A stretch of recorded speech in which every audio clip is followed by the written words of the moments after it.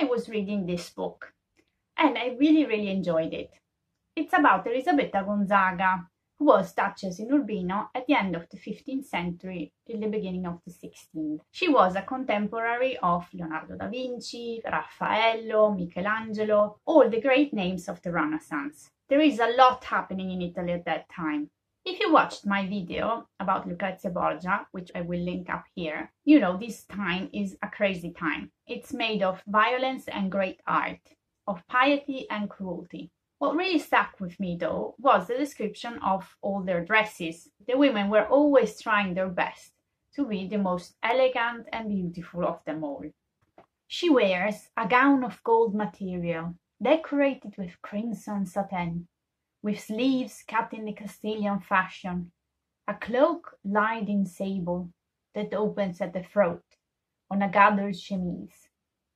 She has a jewel of big pearls with a ruby pendant and a pear-shaped pearl. On her hair she has a golden cap, but no ribbon. I'm sure their motto was not less is more, but more is more. Midway of reading, there is an appearance of the English ambassador, and I start asking myself, what, at this time, the end of the 15th century, was the English fashion for women? Was it the same? Was it different? Because we all remember the Tudor time. We have Henry VIII till Elizabeth I. They all had very definite looks. But the end of the 15th century is a grey area when we think about their fashion. So I started making a bit of a research. Let's go together and see what Italian and English fashion looked like. To start, let's consider Elisabetta Gonzaga, who lived from 1471 to 1526. If we go to England, we find another Elisabetta, very popular name, Elizabeth of York, the Queen, and she was a contemporary of our Italian Elisabetta. She was born in 1466. She died though quite young in 1503. Let's start from their lifespan to look at the fashion of the time. The first step, of course, is to look for references. And in the case of Elisabetta, we are very lucky because we have an official portrait of her, so many paintings and frescoes that depicts the latest fashion that it's very easy to reconstruct all the details. Let's give a big thank you to all these people that sponsored churches and chapels or whatever you can imagine to be then depicted themselves in their most expensive clothes. They are perfect fashion plates for us. In the case of England, it's much more difficult. We have an official portrait of Elizabeth, but it's a copy of later years. And to find a painting that shows her in full dress, it's almost impossible. We have many references of French fashion, Spanish fashion, or Flemish fashion, which look all very similar to what was going on in England. Finally, though, I found these beautiful figurines that are shown in commemorative brasses that can confirm us what they were actually wearing in England. Let's imagine them getting dressed together. The first layer would be very similar for both of them. We have a camicia for the Italian Elisabetta and a chemise or smock or shirt for the English Elizabeth. Usually it's a garment made out of linen, white, easy to wash. But of course, for this rich gentlewoman, it was possible it was also heavily decorated and of more rich materials like silk. For Elisabetta, probably it would have been a bit wider and fuller, because when fully dressed, we still can see a bit of camicia. Showing the white material underneath was a sign of wealth and, of course, of being very fashionable. Second layer is again very similar for both of them. Elisabetta would wear a gamorra, which is fitted at the waist, very long and sleeveless. The sleeves were separate.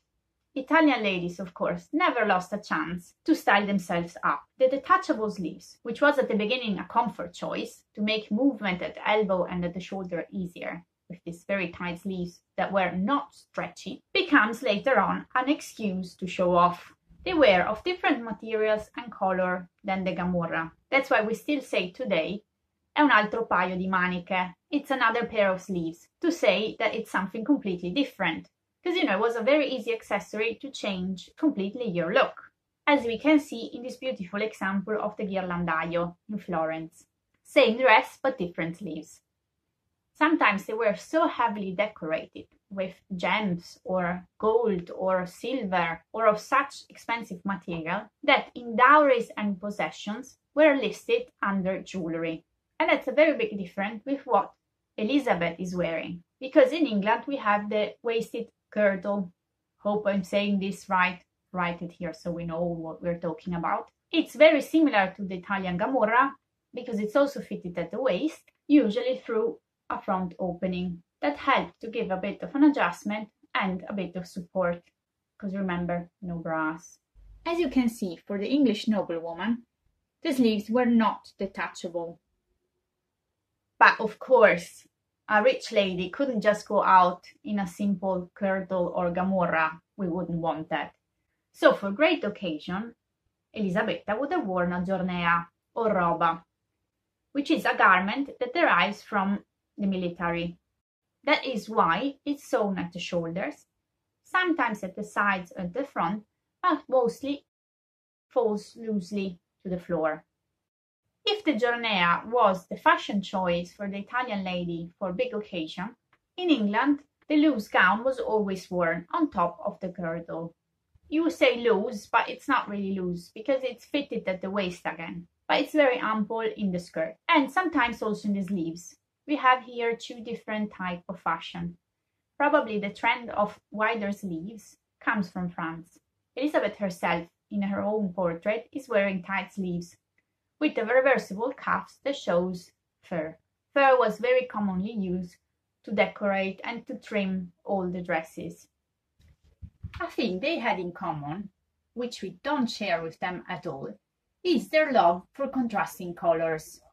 Nothing of the matchy-matchy tones that we enjoy so much today. Now to the fun part, or at least my favorite part. Since the 12th century, women had to cover their head. It was to show subservience and humbleness. Women had to accept this, but they made a fashion statement out of this constriction.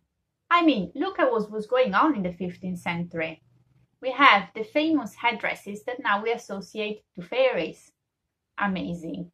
But in England at this point was in fashion the hood. In the rest of Europe on the continent, the French hood was the most popular. Had a round shape and covered your hair and your neck. A major difference with what was going on in England. And I love it because it's the gable hood. It becomes a sort of uniform because it's different from everything else you see at this time. For example, if we look at Margaret of Austria, Duchess of Savoy, she could have gone to the same dressmaker or tailor like Elizabeth. But her hood is different.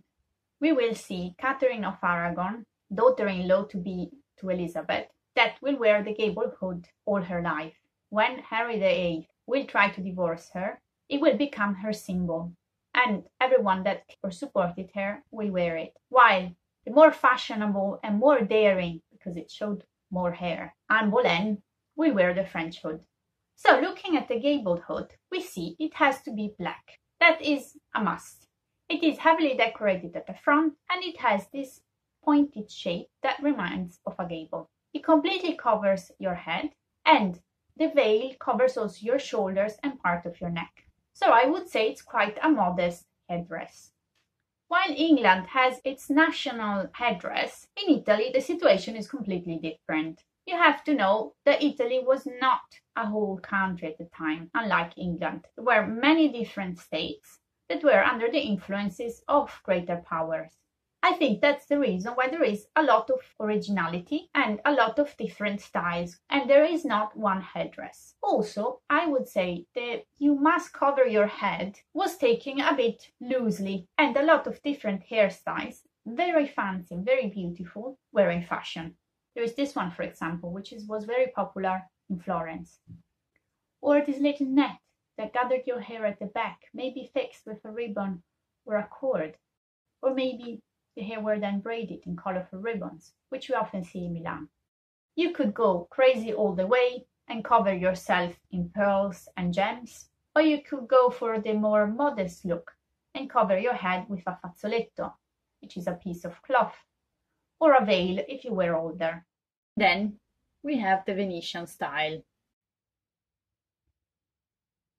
You had so many different choices. One that stands out to me because it's only Italian is the balzo. We can see the balzo already at the beginning of the 15th century, making all his way up to the 16th century, transforming itself of course. But the concept was of a round crown that reminds us a bit of a turban that could be heavily decorated.